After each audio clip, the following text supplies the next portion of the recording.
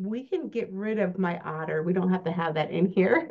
Hello, how are you? I'm good. How are you? I'm doing wonderful. Yeah, I thought I let you in and then it was, do you want to admit Shannon? I'm like, wait a second, I just did. Yeah, Uh, so you can get rid of my otter. It doesn't need to be going. Perfect. How are you? I'm good. How are you? I've never been better. Good. Good, Always good. good. Always good. It's a roller coaster, but I'm always headed in the right direction. So Well, that's called entrepreneurship. yeah. Overnight success. I'm still waiting for it. Well, I had someone ask me one time, how did you become such an overnight success? I'm like, 30 years. Yep, 30 years. Awesome. Thank you so much for your time today. I really Mhm. appreciate it. Very straightforward, just have a fun, free-flowing conversation. I typically like to pin it around 20 or 30 minutes, but I know the two of us could talk for hours. So maybe we'll wrap up and have another conversation in the upcoming months. Yeah, definitely. Perfect. Do you have any questions for me? No, nope. I All figure you right. have So questions for me and we'll go from there, right? yeah, I typically don't do a bunch in preparing. I just let the conversation go, and I think it's a good organic feel. At Yeah, least that's my input. definitely. Okay, sounds good. Okay, can you hear me okay? Seem okay? I can. Everything's fine? Yes. And then we'll cut the front, cut the back. At the end, I'll thank you for your time again. I'll do a little summary of our conversation that we'll throw on the front side of it. Okay. And as far as reaching out or connecting with you, is the .com the place to go? Correct. Okay, and that's advancedaccounting.com. Correct. I love how you filled out the form. Tell me how you'd like to be introduced. Tax strategist. Tax strategist. That's it. Some people put like these just paragraphs and paragraphs. I'm like, how am I supposed to say that on an intro or description? Love it. All right, well, let's rock and roll. Well, the time has come. Shannon, welcome to the show. I'm so excited to have you. Thank you so much for your time today. Good to be here. Thank you. I don't think the listeners have any clue what we're in for today. They just kind of like how I stumbled upon your path or how our paths cross is so remarkable. And I'm so excited to share you with the world here on the Real Estate Mogul MD. So on the Real Estate Mogul MD, we talk with a lot of physicians, coaches, investors, entrepreneurs, and you're so many of these things. One of them of which you're not. You're not a doctor. I'm not a doctor. But you have studied and you have a very specific niche that you're in, and I love that. And I want to share that with the listeners. Could you just start by letting the listeners know a little bit about your background, your professional background, where you started and where you're at now? You definitely. So I started years ago as one of two advisors that worked for General Electric, and I worked helping the GE presidents and employees of GE mitigate taxes and do financial planning. And then from there, GE, as that does, decided that our business was no longer a business they wanted and they sold us off. And I determined to start my own business. And so that was about 30 years ago. And Wow. I started a full service tax planning, accounting, full service firm that caters to entrepreneurs and real estate investors.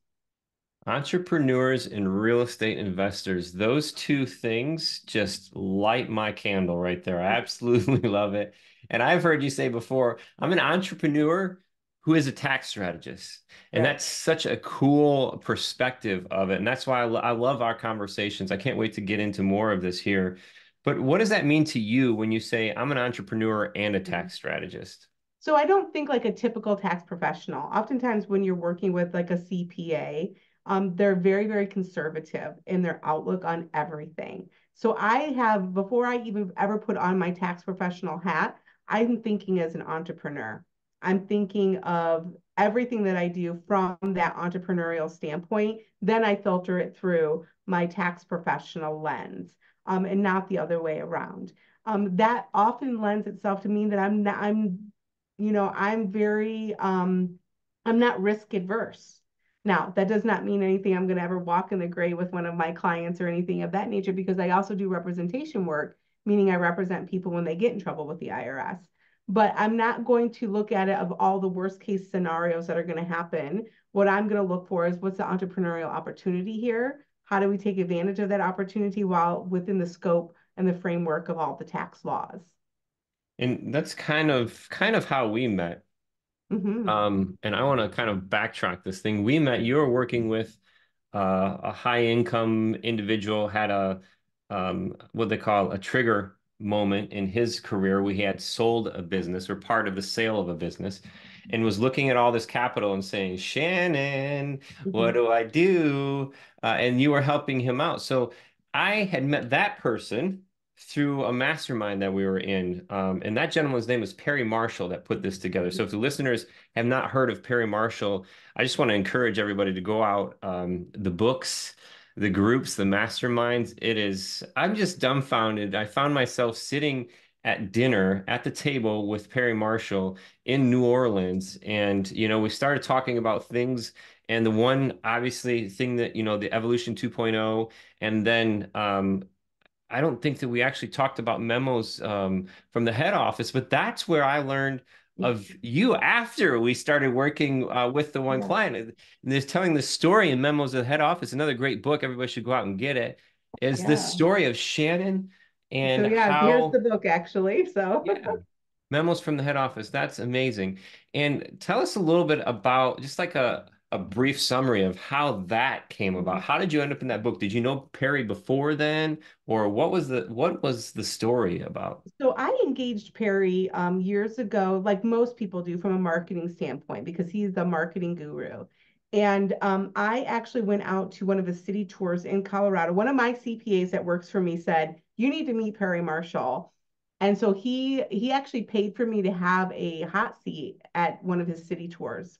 Oh, wow. And I showed up and I started speaking to Perry, and immediately we connected. I did not know what Memos from Head Office was at the time. So I'm a former American Baptist pastor, but um, I said to Perry, "Can I give you a word about something?"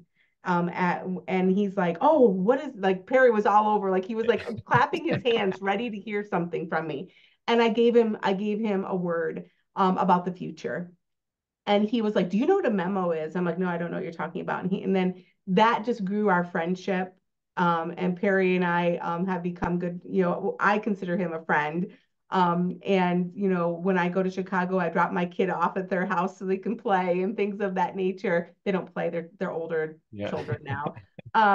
But Perry has a great organization. So you met me through Memos from Head Office. So Memos from Head Office is a program that Perry has where people can actually, entrepreneurs and business owners can actually get on a call and have someone give them um, a word, an intuitive word about the future or about something that they're dealing with. And so he has what we call expert memo calls, where you can actually get with an expert. So, like I was a tax strategist expert who gives the ability to actually give intuitive readings. Um, and it's a non religious thing.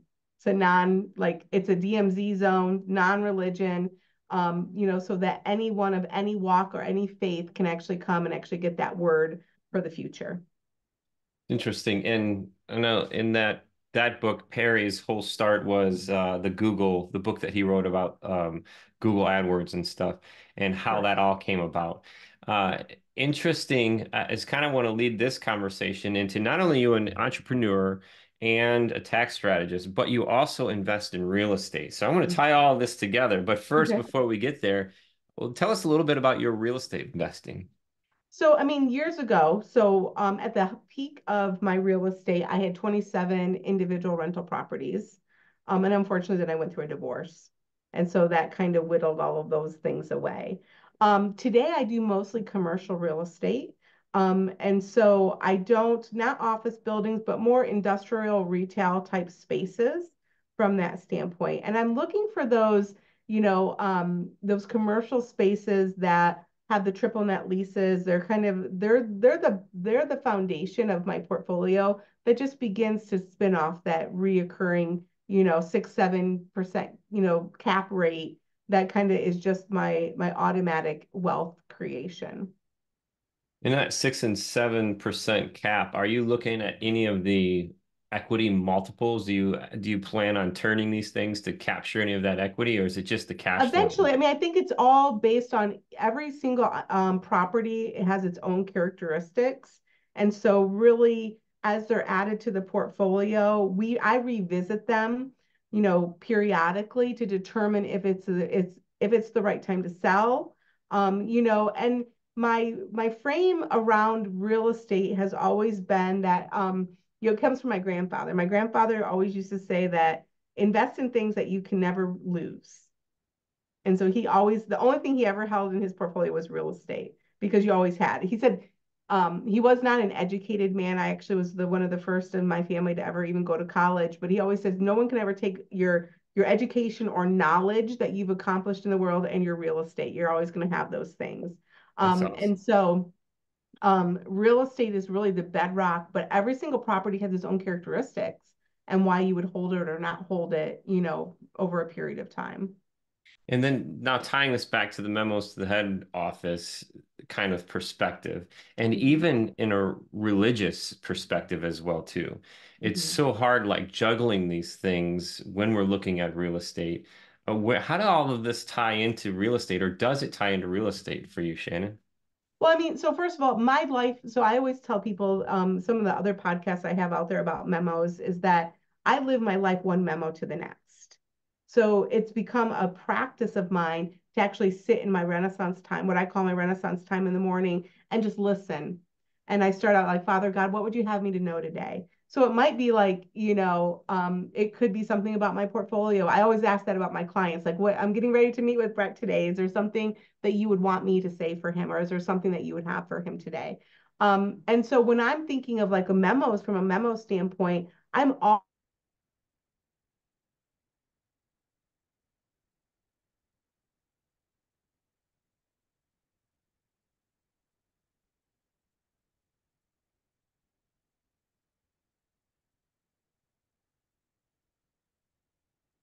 who brings things to me.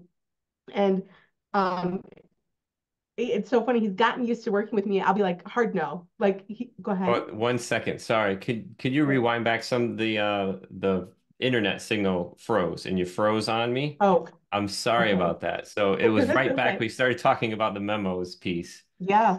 Yep. So it was you were, you set in your Renaissance time, you ask for the day, memo to memo kind of thing, and you were just going into it from there and it froze. I'm so sorry. No worries, no worries. So when I sit with my Renaissance time, my quiet time, that's like my devotional time. I'm asking like, Father God, is there anything I need to know about X, Y, or Z?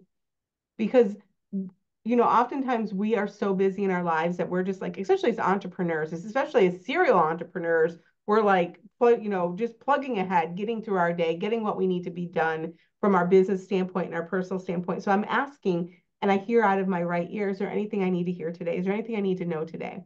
So I have a real estate broker who was always emailing me deals, like, and he'll say 8% cap rate, and you need to jump on this.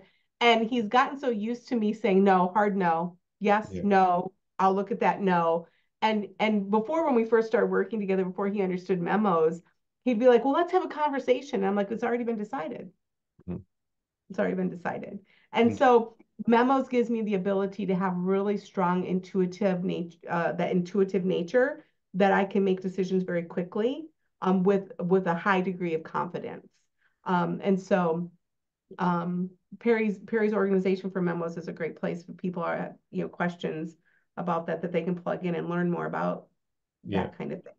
And I love how that you related it specifically to real estate. And I'm just pulling back again a note from the book, a warning of, Mm-hmm. not making hastily movements and, things that could damage you and thinking that it's a memo or thinking that you've gotten this specific information. And the one example I remember, I think it was another gathering or event, and they decided to do a free instead of a small monthly thing, and it totally crumbled the business. So always watching out and having that sense of caution around it when we are talking about business, when Mm-hmm. it comes to those kinds of intuitive thoughts. But you always want confirmation, confirmation, confirmation, Yeah. right? You always want, from a Christian perspective, we always are like, if you get a word of knowledge or a memo from head office, where is it? Where can it be backed up, or where is there confirmation for that?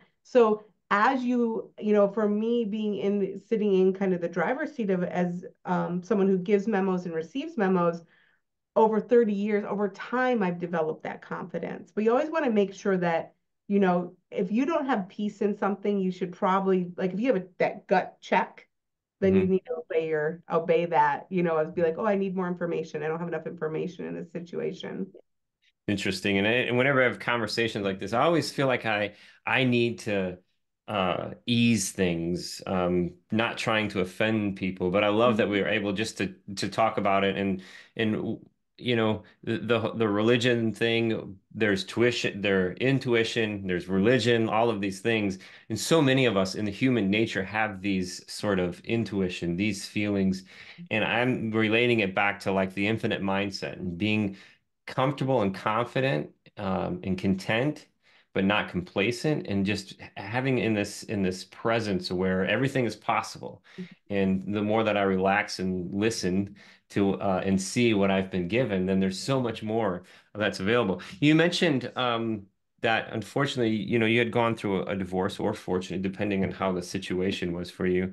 I just want to talk about that just for a second and how that related to the real estate. And if you could give any of the listeners who may be experiencing something similar, maybe going through a divorce or had gone through a divorce, what was it in regards your learning, your takeaways in Mm. regards to the real estate in that scenario? Well, I think it's just overall good advice. I think that when I look back at my own particular situation, I think that, and this holds true in any business relationship, because marriage is a business relationship as well. Mhm. I think that one of the mistakes that I have made and I have tend to make is that I don't always get things in writing, and I take people at their. I want to believe that people at the heart of them are good, and so should you have a prenup? If you're in a business arrangement, should you have everything in writing? Should you have the start of a relationship in writing? And if it goes south and you need to get out, should you have the exit in writing and agree to everything while things are good? You probably should. And that's not only for marriage. I think that's for business in general. I'm not a big proponent of partnerships or business partners. Um, I think that if you are in a partnership, then really you need to have everything spelled out really clearly. Yes, the entrance and the exit, Yes. And all agree, aspects, yeah, and exactly. the Agree on divorce. the What happens if there's a divorce? Yeah, because I mean that happens in business. You'll have a business partner and there'll be a divorce Hmm. and a breaking up of the partnership. And what does that look like from that standpoint? And how and agree to those things while you guys still like each other. And it's like, if this happened, could we live with this? And let's pray to God that it doesn't happen. But if it does happen, how do we actually part as friends? Like, I just had a business relationship that ended, and we had everything in writing. And so there was no question. We're like, you know what? We're both going in different directions. Hmm. And, we're in different directions, and um, we've got an agreement. Let's figure out how we get out of it, because we don't have the time to dedicate to this particular thing right now. Yeah. So. Um, and then those assets in the divorce, back on that little note, Mhm. just what are some options that can be? I know in the direct to seller world of single family real estate, single family residential, we've done a lot with divorces, and it's a Mhm. tough situation, especially when it's the home that the family lives in and they can't afford anything else. That's a whole nother crazy situation. But in these Mhm. investment properties, you can liquidate them, you can split them. Or what are some other options that are out there for this particular situation? Because most of the time, Shannon, we're not going to have that prenuptial agreement, Right, right? right. So I think one of the things, I mean, definitely there is just assignment to one spouse or the other. You're splitting assets, and so hey, I'll take the retirement plans and you take the rental properties. So it's a division of assets from that standpoint.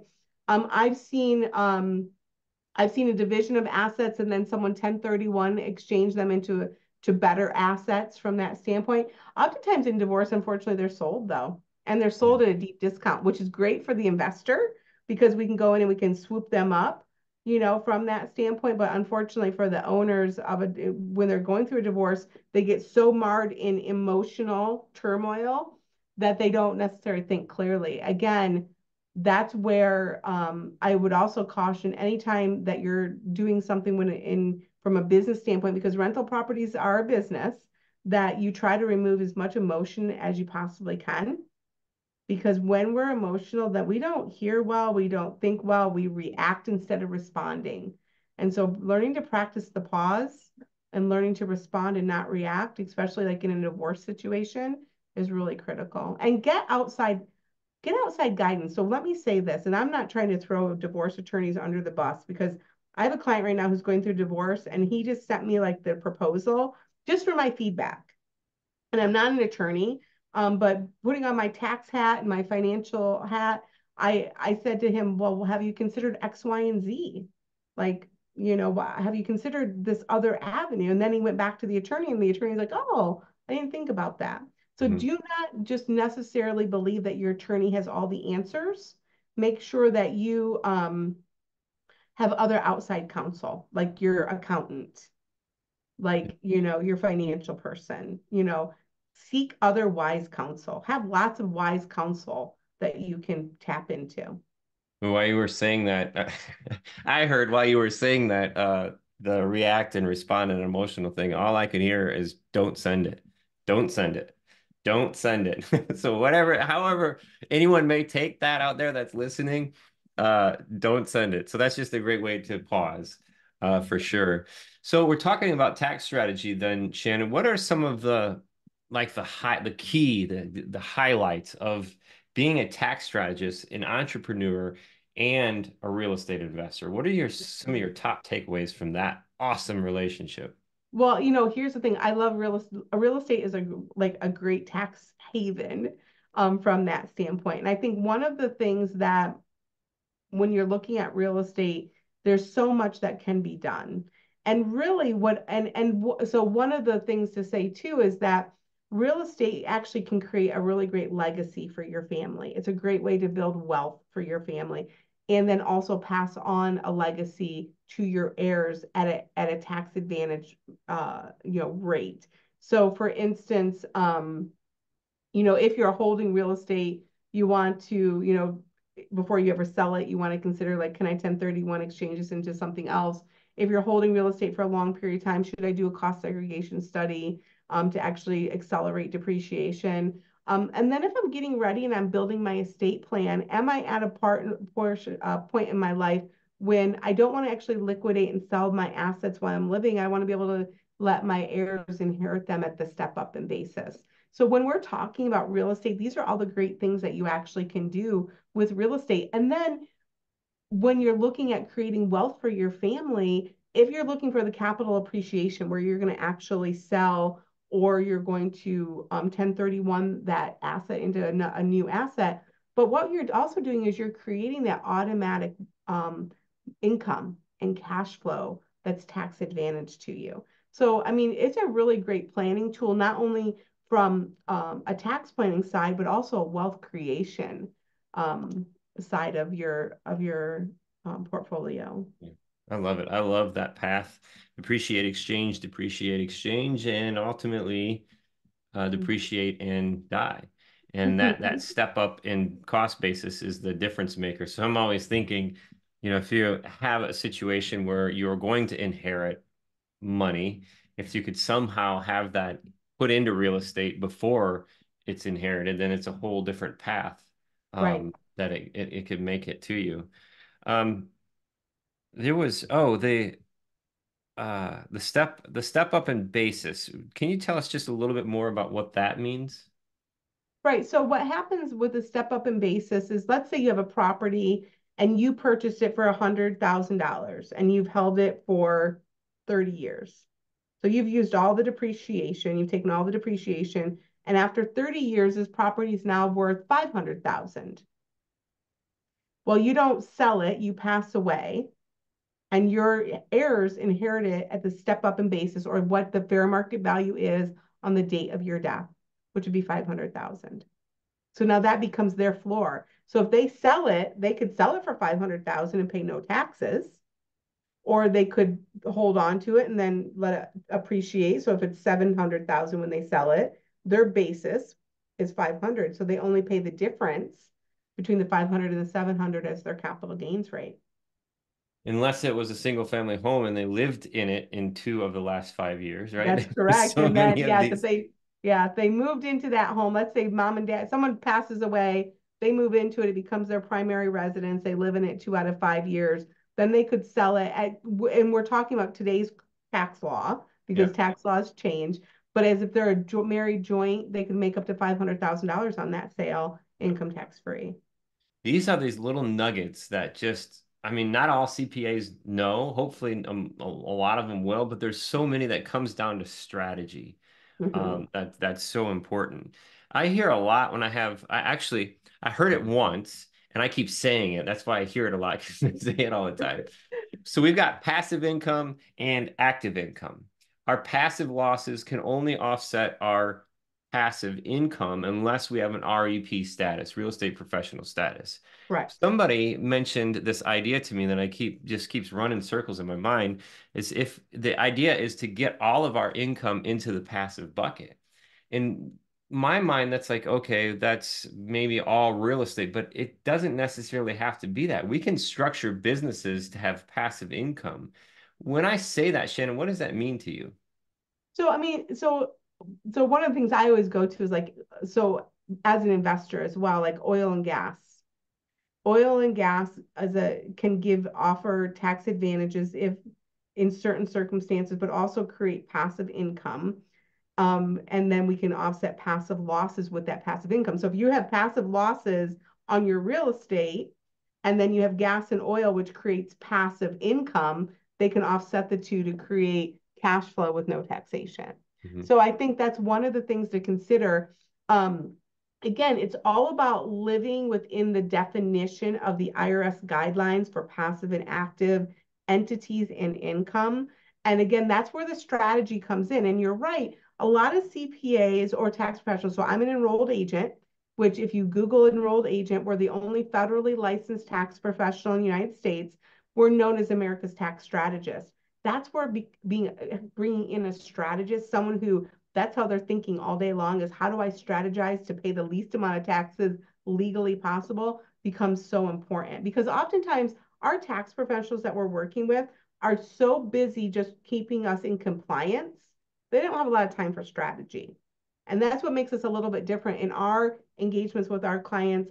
They actually get advisory services, not just compliance services. Interesting. Mm-hmm. I'm going to drill down on that question just a little bit further. How do I create? I know you're not an entity attorney. I understand that. Mm-hmm. Nor am I. How do I create a business that I can take passive income from?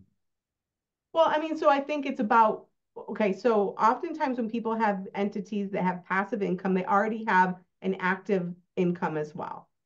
So they might have a company where they're 100% active in the company, materially participating in the company from that standpoint. So if they're materially participating, so one of the things when you fill out a tax return for an entity, you actually say how much ownership do they have, how many shares they own, how much of their time are they committed here, and do they materially participate? If you're not materially participating in that, then it's oftentimes going to be a passive activity for you. Interesting. And so if I'm building this company, I get to the point where I've created my systems, my processes, I've brought in the right people, and I've even reached out to you for the concierge CFO, right? That's something we could talk about too. And now the business is taking care of itself. I'm not materially participating in this. My income then becomes passive. That's correct. So it depends again, and again, it depends on what type of entity you are. If you're a C Corp, if you're an S Corp or a partnership. So definitely, but so it's all hinged on how am I actively participating here? But if you're Love just it. like, I mean, there's oftentimes we have, you know, And it also depends on, like, let's say if you're a partnership, if you're a general partner or a limited partner. And oftentimes I'll see where, like, so for instance, you might have been a general partner in the first couple of years, and then you aren't materially participating. It isn't really your company that you need to show up every day and do the work. Now you become a limited partner. And so it depends on all of those different kind of classifications of, but really the first question is, do I materially participate? Interesting. I love it. And if the listeners want to connect with you, it's advancedaccounting.com. That's And correct.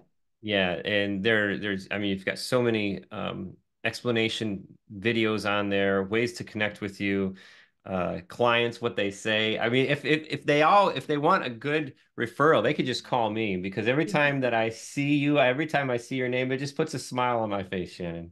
Thank you. I appreciate that.